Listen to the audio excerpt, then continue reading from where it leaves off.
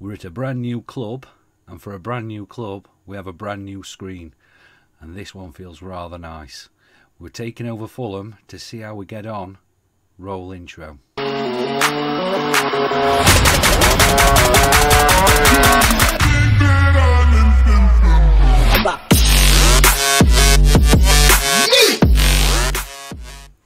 Hello and welcome to Non-League to Glory. This is Club 3 Episode 1 as we start our journey with Fulham, and I promise to be here a lot longer than we were at MK Dons. Since you were last with me, form hasn't been fantastic, although considering we have moved to a club that are basically shipped out good players and not really replaced them, it's not too bad. We've only lost the one game, so you see the first game we played against Blackpool, on the very day we took over, where we lost 2-1, Marlon Romeo with the goal. We then drew 0-0 with Charlton, which was disappointing, before a 1-1 draw with playoff hopefuls West Bromwich Albion thanks to Lubomir Tukta. Then we played Blackburn, where we won 2-0 thanks to Curtis Jones and Jean-Michel Seri, and we looked a lot better there. We've changed the tactic a little bit, which we'll bring you on to in a second, but that's what we're using. Let's get into the game. Obviously, we've not made many transfers, but we are going to have a look at the players as we get to them, because obviously you'll understand that when I go through this team, we're going to make some changes next season. So let's get in and have a look. So this is the team that we're going to send out, and I'll introduce you to them now. So we've got Bettinelli, who will be in goals, 3.5 star current ability, 3.5 star potential ability. He is as good as it gets. Rodak left the club. Bettinelli is now the club captain. He's been with Fulham for a long time. Last season played 43, conceded 49. Better season season before last season played 40, conceded 30. This season, his worst season to date, he's conceded 49 in just 39 games. On the right, Romeo, just back from injury, 3.5 star current ability, 3.5 star potential. This is as good as he gets. This guy was signed from Millwall this season, £5.5 million transfer, regular at Millwall for the last 4 to 5, 6 years. Definitely a regular for the last 4 years. And this is his best season to date, 4 goals and 4 assists. Michael Hector, who I thought would be better than this. And we tried to renew his contract, because at 17 grand in the Championship, it's not too bad. He wanted more. And I think he wanted a longer contract, and he's 29, and I'm not convinced. So we've yet to sign the contract. He's a 3-star current ability, 3-star potential ability. He's not getting any better. He was an £8 million signing from Chelsea. He's played only a handful of games, 29 games in total, 16 of those this season. We then have Taylor Moore, who is a 3.5 star current ability, 4-star potential ability, 24-year-old ball-playing central defender. He was signed for 2.3 million from Bristol City this season. He wasn't exactly a regular for Bristol City. 19 games in his first season, 12 games then, and then 1 game before going to us, so that makes 30 this season. Then we have Lamarchard. Lamarchard is homesick, wants to move back. We've told him at the end of the season he can go. I'm not convinced by him, although he has got a couple of assists since we took over. He's 32, reasonable offer, and we will let him go. 3-star current ability, 3-star potential ability, and the problem is we don't have another left back that is capable of playing there. The nearest we have is Tim Ream and Jack Burns. Now, Jack Burns is 18 years old and could potentially, depending on where we get to, come in this season. We'll have a look at the table in a second, actually. But I don't want to bring Jack Burns in when there's still the faintest of hope of promotion, which I don't think we're going to get. In the centre, we've got Sambo Anguissa, contracted till 2024. He's on 64 grand a week, 4-star current ability, 4-star potential ability, comfortable as a Segundo Volante and a ball-winning midfielder. He can also play in plenty of other positions in there. He was at Villarreal on loan in the first season of the Save. He was then played 16 games last year, he's played 33 this year, scored 5, 1 assist, hasn't been pulling up trees. He's he's not, he's 26, so actually might be worth keeping hold of Anguissa. Seri, on the other hand, has been poor up until the last game when he scored. A 3.5 star current ability, 3.5 star potential ability. He's 30 years old. He's a decent player, but he's on 62 grand a week. He isn't getting any younger. He is wanted by Sampdoria. If an offer comes in from Sampdoria, I'm inclined to accept and put that money elsewhere. Played last season 41 games, 5 goals, 15 assists. Fulham finished 4th last year. 7 goals and 7 assists this year. He is, average rating wise, playing better, but he's got 6 games to go, and he needs to be on fire for the remaining 6 games. Alan Halilovic is a right midfielder, also a right winger and attacking central midfielder. 3.5 star current ability, 4 star potential ability. He has yet to play a game for us because he's been out injured. 25-year-old Croatian, signed from Milan. Cost 2.3 million, 34 games last season, 30 this season. Hasn't pulled up any trees, but is having a better season assist wise. If we can get him ticking straight away after the injury, we could have a decent player on our hands. Tom Kearney, attacking midfielder, 31-year-old Scottish international, 3.5 star current ability, 3.5 star potential ability. Surprised he is not club captain still. That falls to Bettinelli. He's not even vice captain. He is wanted and he is 31. Norwich want him. A decent offer, and I would be inclined to let him go. He's played 37 games this season, 10 goals, 8 assists. Better season last year, although his contribution, goals and assists was a little better, with 9 goals and 11 assists, involved in 20 goals and a 7.19 rating. Jones is on the left. He's a 3.5 star current ability, 5 star potential ability. This lad looks like, and we know in real life, could go far. He hasn't shown it up until the last game. He can play as that attacking midfielder, can also play up top, but he's more comfortable on the left as either an inverted winger or an inside forward. Was a bargain 1.6 million signing last season. He's in his 2nd season now. Ratings wise, not that great. He's chipped in with 8 goals this season, only played 30 last season. And then we have Carlon Grant, out injured twice, hasn't played that much for me. 3 star current ability, 4 star potential ability, 24-year-old advanced forward. He's at 8 goals this season in 37 games. He hasn't been prolific at all at this level, and I'm inclined to think that he may be moved on, because I like a good striker, and Carlon Grant has had chances. He has had a couple of injuries though, so we forgive him that. Bench buys, we have Luca Ashby-Hammond, not good enough to take over as the number 1. In fact, he's a little way off. He is wanted, and they're loan moves, and so if we can get a good understudy or somebody better than Bettinelli, Hammond may be allowed to leave on loan next year. Marius Nicolau would be in for Hector today. Looks a real prospect, 18-year-old central defender. He's part of the under-19 England setup, 3 star current ability, 5 star potential. We've got him contracted down till 2026 with an option for a further 3 years. Valued at only 165k. He is already, I think, better than Hector, or as good as Hector and Lamarchard. He's almost as good as Taylor Moore. And I think he will be in the next couple of years, taking over there and probably on to bigger, better things. Unless we can take him there. Interest has been shown him before we renewed that contract, so could be a useful signing, a useful player for us. He's not fit today, which is why Hector starts. Lubomir Tupta is a Slovak striker. He's a poacher.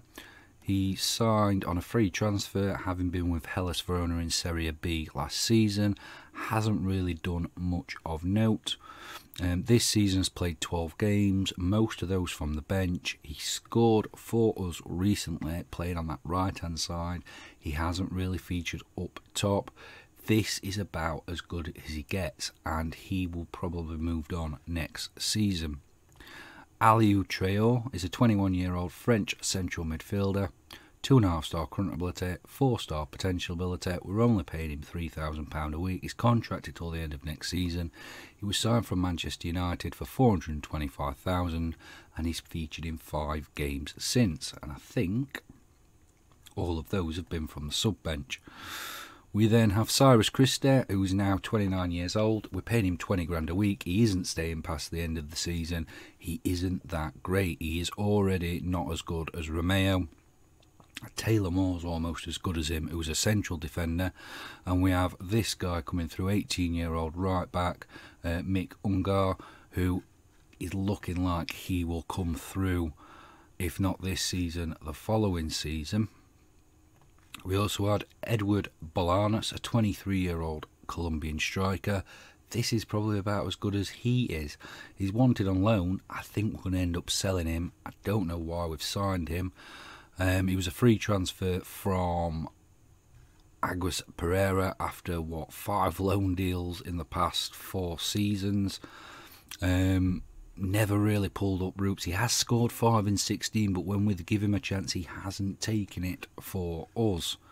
And then finally, Josh Anoma, a left winger, can play on the right as well, can play through the centre, 2.5-star current ability, 4-star potential ability. I'm not sure whether he'll fulfil his potential. If we look, he has played a lot of games for Fulham, 24, 31 and 26. He's never pulled up roots, filed at 5.75 million and paid 28k. Depending on what we do, this may be another player that goes. What we have found is, much like MK Dons when we were there, there's not much strength in depth to this squad, although there's a lot of youngsters coming through. The squad's been allowed to age, and they have moved on players. What they haven't done is sign adequate replacements, so they are below par, with the exception of a couple, i.e. Taylor Moore, Marlon Romeo, and then the wingers Halilovic and Curtis Jones. So that's the side that we put out today. The table looks a little bit like this. We're still 12th. I was quite optimistic that when we took over, where we were and 6 points adrift off promotion of playoffs, we could get into that and start mixing it up. Now, if that had gone to plan, that would have been 4 straight wins, and that would have put us, I believe, on 65 points here. It just so happens we threw away a game against West Brom. It was a decent result. We ended up drawing 1-1, but we could have won that. We were awful against Blackpool. No team looked great when we played Charlton, who were down in relegation, but then we looked awesome against Blackburn. So I think this is more about consolidating our position in the Championship to finish as high as possible. It's about then rebuilding Fulham for next season, and it's about trying to challenge for the top. So the most important thing will be the transfer special. The season end review and the transfer special that we'll do. So I think that we're probably going to finish round about where we are now, and then it's getting this squad sorted. So let's get on with today's game. We are playing Leeds, and this should be a tough game for us. I do want to tell them to pick up from where they left off last time. Where are we? Carry straight on from your last match. We are playing Leeds. Leeds, who we've already had our scouts come back with a couple of their players. They should be promoted. There's no two ways about it. Their squad is good enough, and they look like they're going to get it this season. And it's Kearney, and let me change this.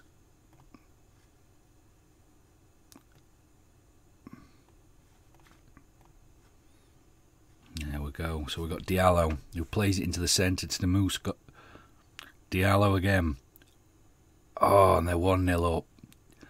Jason Malumbe and Habib Diallo with the assists. And we're down already, 8 minutes gone, and look at Leeds. They are flying. I think victory today is almost a certainty to get them promotion. it's an easy ball as well. I think that's Hector who just lets his man run, and you can see where we've come up now against better opposition and we look out. Attacking wise we're really good, but that defence, you've got Lamarchard who wants to go home, you've got Hector who doesn't look great, you've got the young lad there, Nicolau, who is looking like he could be something but needs a little bit of time, and there's Grant losing the ball again. Anguissa now. Kearney tackled, Kearney gets it back, Halilovic, and that could have been in then, but it remains 1-0.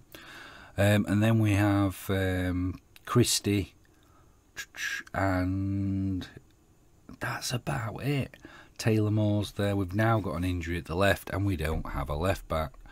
We have equalised. Tom Kearney with his 12th goal of the season, assist by Taylor Moore. But we've got to make a change. What injury is it? Potential foot injury. I hate leaving players on. Christie's going to have to come on and play on that side. And he wants to be... He'd prefer to be a wing back. Yeah, I don't think he'd prefer to be on there at all. But let's see this goal again. And it's Seri's free kick. Moore with the header. Kearney picks up the loose ball and puts it in. But Moore there could have scored. Halilovic now gets it away, punts it upfield to Grant, and Grant needs to run with the ball. He's got players running in. Can he release it? He doesn't. He takes on one, and that's a weak shot on Grant. He's got a bit of the Whitakers about him from Alfreton Town, who continually did things that looked impressive till the final bit because he wouldn't pass the ball. But it's 1-1 against Leeds. We can't complain.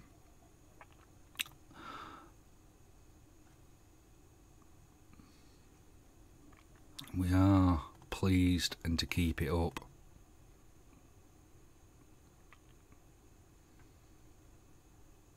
Hector. Back to Bettinelli. Bettinelli plays it out to Moore. Moore to Christie. Christie to Jones. Jones into Anguissa. Now Kearney. Kearney picks up the ball. Plays it in, but it's just not. It's too tight to get through. Diallo and Temenuskov. And Temenuskov. Keeper saves, and Hector makes sure it's a throw-in and not a corner. We remain at 1-1. Halilovic is probably going to come off pretty soon because this is his first game back after injury. He's not doing spectacular. Let's have a look at this. Let's get Halilovic off, and we are going to bring Tupter on because he has had a decent game when we've played him there. And Balanis is going to come off for Colin Grant. I'm not impressed with Colin Grant at all. I think he could be out of the door. You know, it's pretty disappointing. Grant, Balanis. I mean, we have got Tupter to try there, and that might be a thing in the next game. But it's Kearney now. Romeo goes forward alone, and he's tackled. And you're hanging on to it for far too long. Temenuskov now plays it in, and Diallo with the header.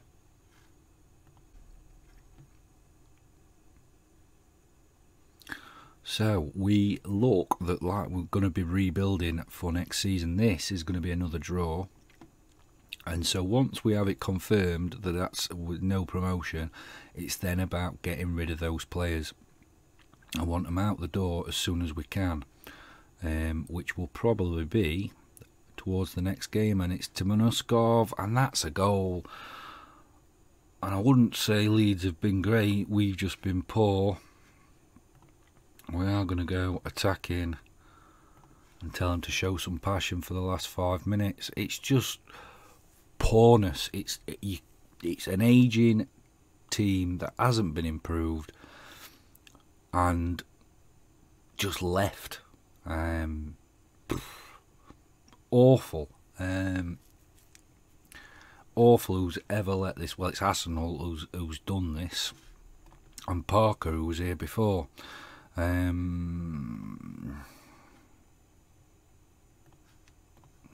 Let's try and keep their confidence high. I think that's basically confirmed that we will not get the promotion. Let's go and have a look at the big table.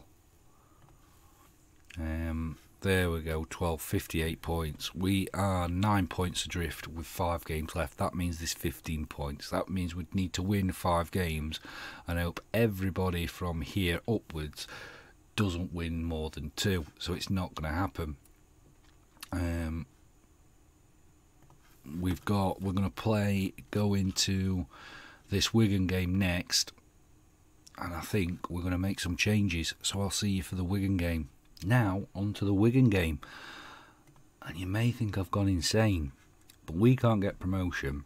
Some of those players are approaching the ends of their careers. I want the money in, and so we're at the moment trying to put those players out. As such, we will be playing some new players today, and so I'd like to introduce you firstly to Mr. Burns. Let's first of all change that. Jack Burns is an 18-year-old left back, 2-star current ability, 3.5-star potential ability. He's probably not going to be good enough to play again, but isn't that far off what we already have. And I want Marshard gone. He wants to go at the end of the season. He hasn't been playing fantastic.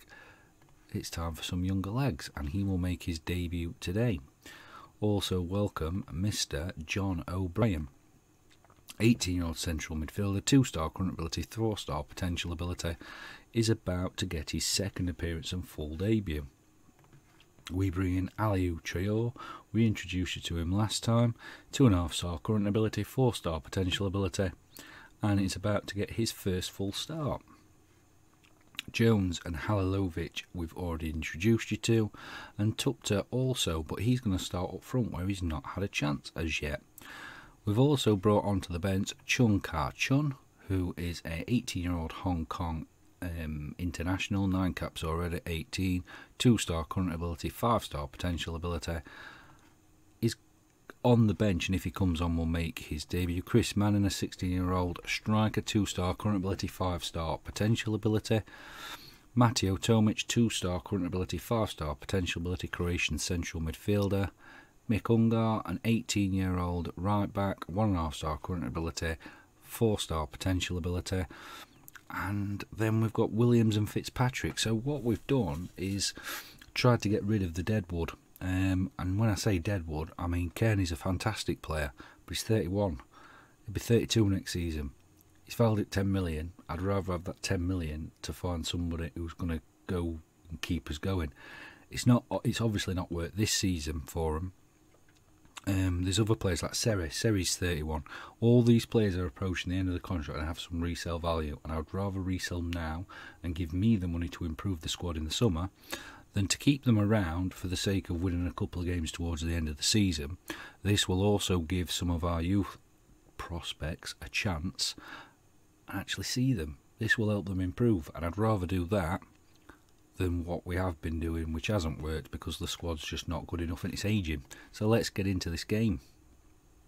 And as you can see, we've got 4 players there who are being given a shirt number for the first time. So this is an experimental Fulham side today. I want to say good luck.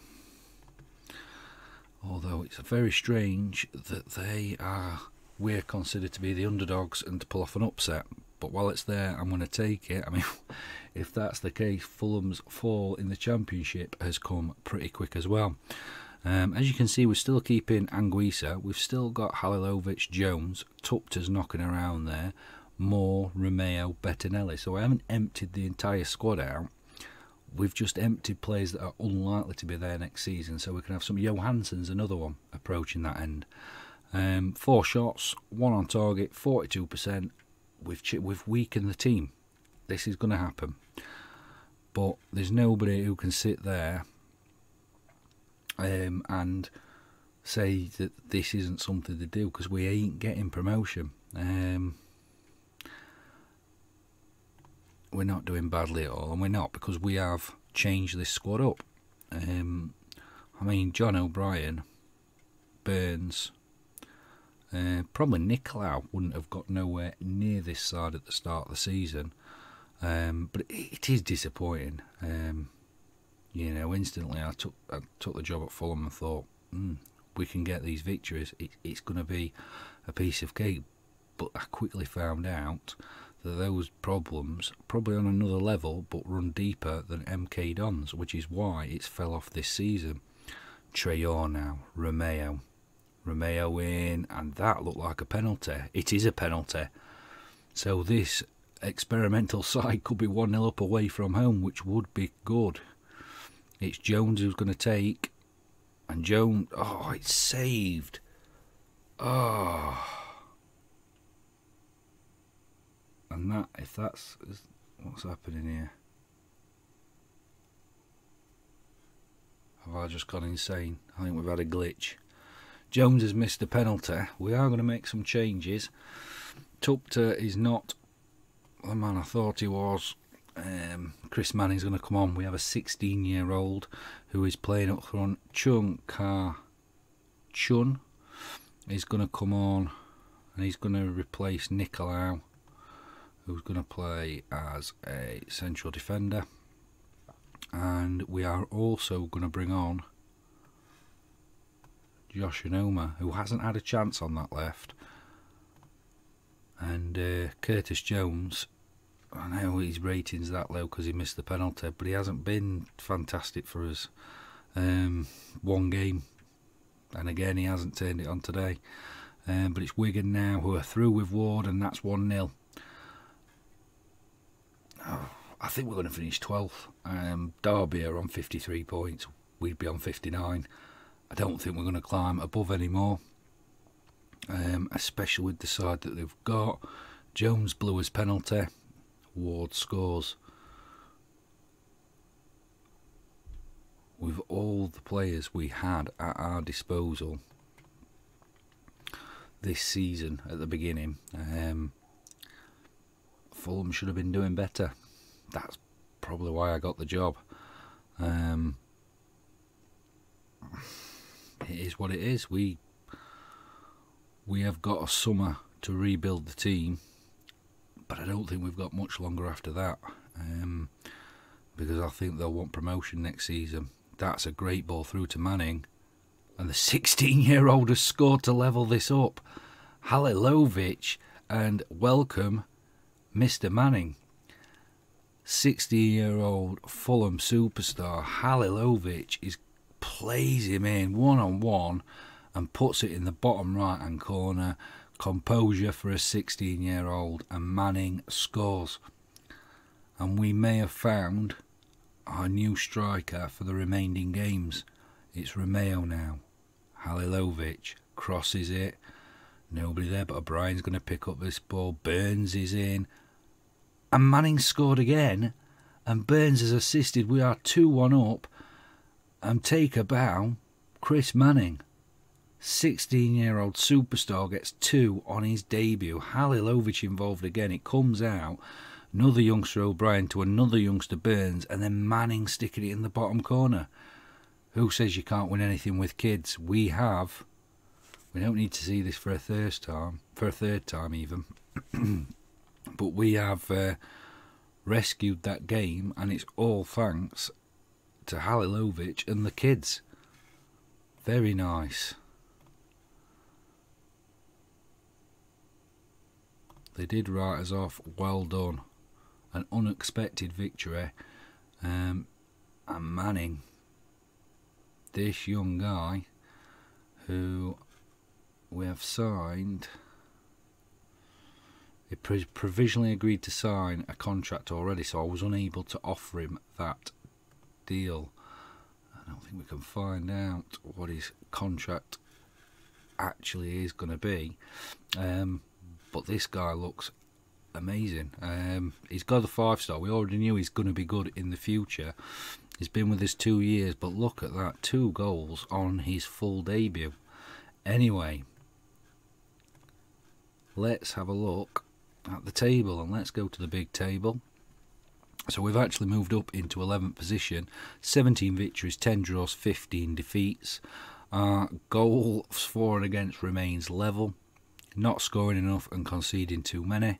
61 points, which puts us 8 points behind Swansea, but there's only 4 games left. We ain't getting promoted. We may be able to push for a couple more positions, but what we're going to do is we are going to get through, literally just going to get rid of Swansea and Cardiff before we come back for those last 2 games of the season and a quick review. The review won't be long. We'll have been here for 10 games, I think. It will just be probably having a quick look round and seeing what we're going to do for next season. And probably have a look at some future superstars. I am going to have a quick look at some of the youth teams, such as Manchester City, see if they are getting rid of any youngsters, Manchester United, Liverpool and things, and see who we come across. But that is part of the club vision. As we go to club vision, they are pleased we're playing possession football and are satisfied that we're playing attacking football. Everything else is reserved judgment. Finances, we have 12.5 million, 717,000. We've got a couple 100,000 to play for. There's plenty to play with. Projection, we'll make a profit this season, but we're predicted to lose money. We need Premiership football. So that's the end of this episode. That's your first taste of Fulham, and that's us introducing you to the 16-year-old Chris Manning. I wouldn't be surprised gets an England call up very soon to the England under 19s, 17s. You know, his potential looks great and he's coming along nicely, but welcome to the new superstar. He will be playing the last 4 games if he stays injury free. I'm Adam, thanks for watching, and I'll see you on the next episode. We are heroes tonight. We will fly above the sky. We are heroes tonight.